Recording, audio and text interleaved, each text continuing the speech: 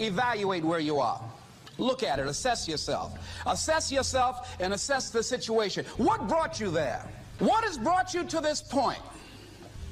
What did you learn from it? Are you learning anything, or are you doing it over and over and over again? Somebody said that insanity is doing the same thing in the same way, expecting a different outcome.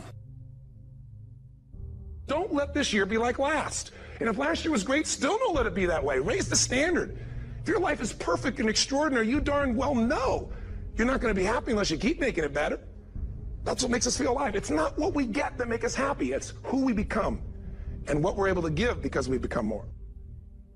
If you want to begin to move, you've got to clear your mind of all the unnecessary luggage and baggage that's weighing us down.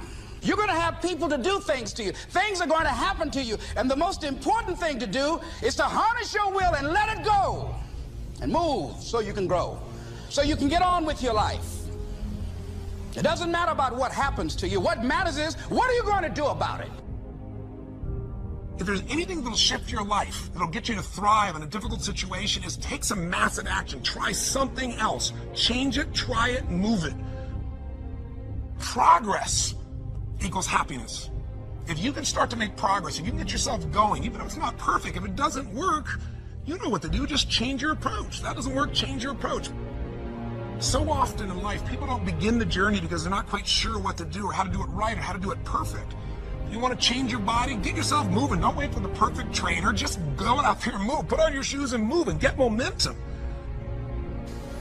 I'm going to turn this situation around. I'm not going to sit back and moan and cry over what happened and what went wrong and who did what. I'm going to do something about this situation.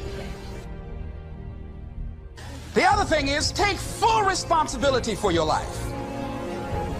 Accept where you are and the responsibility that you're going to take yourself where you want to go. Someone said we have two primary choices in life. We can either accept conditions as they exist, or we can take the responsibility to change them. See, a lot of people want to exempt themselves from taking responsibility. All they want to do is talk about the problem. Every time you see them, they'll tell you their story over and over and over and over again. No. You want to take responsibility for your life. I got me here, I can get me out of this. And I'm getting out. I'm not going to be a volunteer victim. And so all you're looking for are new breakthroughs through practice and practice and practice. You'll get better and better and better. And there's still some things that will happen to you that will catch you on the blind side that you did not anticipate. You'll get knocked down, but you won't be knocked out. And so I say to you, it's possible you can live your dream if it's becoming a diamond, if it's having more, if it's achieving more, if it's being a better father, being a better mother, whatever it is, overcoming addiction, changing our society. It's possible you can live your dream. It's necessary that you have a plan of action, that you're resilient, that you stick to, and you work with the system, that you work with people, that you give support, and that you be there for them, that you have the vision and never give it up, that you become creative and relentless and keep on coming back again and again and again, and that it's you that you got to take personal responsibility to make it happen, and that it's hard. Easy is not an option. And when life knocked you down, jump back up and say, it's not over until I win. Avoid people and situations that upset you. See, there's some people that know just how to push your button. They know just what to say. But I'm not going to expend any energy arguing with anybody. Life is too short, ladies and gentlemen, and unpredictable. I don't want to spend my time arguing with anybody, so I avoid situations that will get me upset. I don't argue with people. Draw the line, ladies and gentlemen. There are certain things that we just go through life just taking, and at some point, you just got to draw the line and just say enough is enough. You got to do that with yourself. One negative stroke is 16 times more powerful than a positive stroke. And if you have people around you who are not sensitive to who you are, and the people that can hurt you the most, ladies and gentlemen, are the people that you love. That you love. They're the ones that you're vulnerable to. They're the ones that can get to you. And if they're insensitive, I don't care who they are. See, if you don't draw the line with people, if you just let them run rampant in your life, and you let things happen to you that you don't feel good about, if you continue to allow it to happen, you won't feel good about yourself. Your image of yourself will erode. So you've got to draw the line. Why do people just go to a job where they're miserable, day in and day out?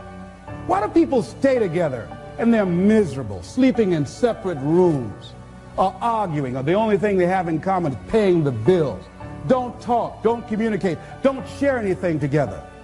Day in and day out, as short and unpredictable that life is, being mean to each other. Why do people do that?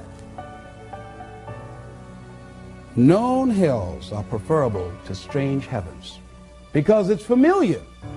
See, life is rough, ladies and gentlemen. It's rough, and it's scary. It's scary growing. It's scary taking a chance. It's scary acting on your intuition, on your guts. It's scary. It's frightening. There are people that's tolerating things right now, and they're immobilized by fear.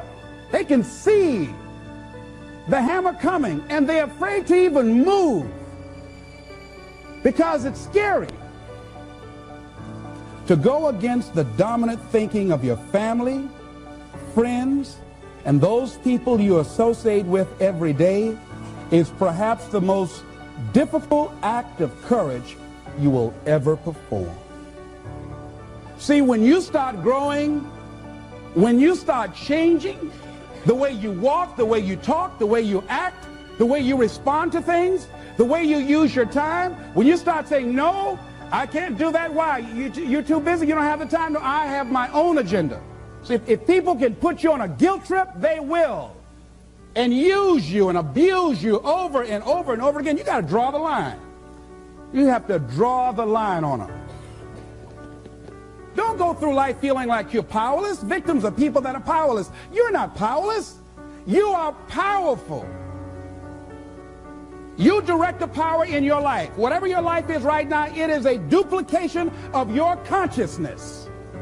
It's a result of how you have decided to use your power. That's all it is.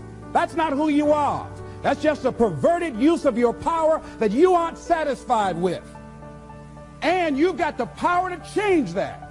Wherever you are, how? I don't know. But I know you've got the power to do that. But you don't know what has happened to me. It really doesn't matter what has happened to you. See, the only thing that really matters is what are you going to do about it? That's all that matters. That's all that matters. You can allow it to destroy you, or you can allow it to build you up. We never get to a level where we feel that there's nothing else for us to do, that we've achieved a certain number of goals and we figure that we're through. No, no. You don't want to stay there and celebrate too long like a lot of people do. They do something they consider outstanding. They go around talking about what they used to do. See, let me tell you, I used to do this and I used to do that. Excuse me, used to be's don't make no honey. What are you doing now?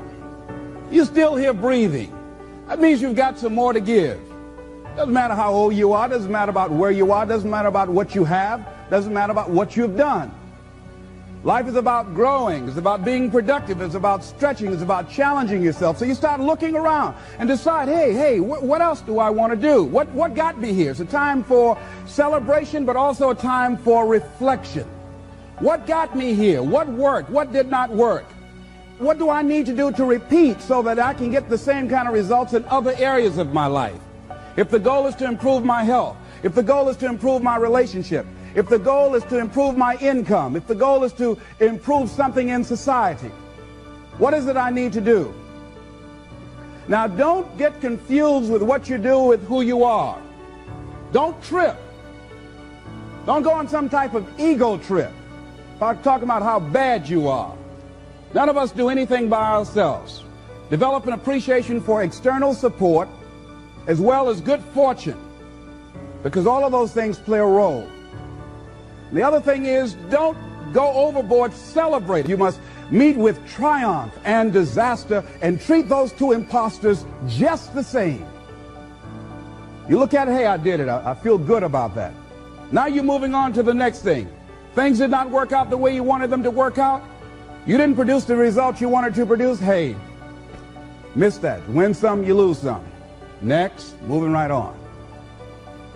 Don't confuse who you are with what you do. And make your mind fertile ground for the seeds of opportunity. Think if you want to experience a sense of fulfillment, you've got to have an open mind so that ideas can come in there and take root and grow.